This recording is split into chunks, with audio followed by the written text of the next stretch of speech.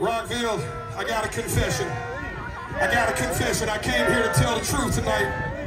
I came here to confess.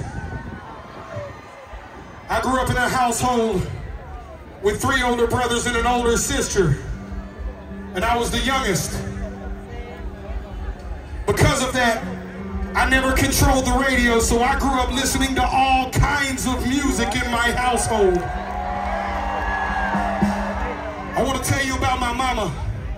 Oh, I love my mama. It's Mama Day on Sunday, and I'm excited. My mama loved oldies music. She loved Motown music.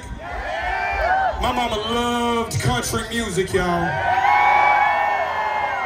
Hear me out. It wasn't just any country music, though. It was the good shit.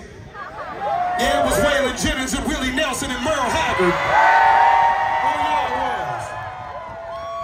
But I was thinking about my mama, and I was thinking about country music, and I was thinking about a friend of ours in country music named Toby Keith that recently passed away.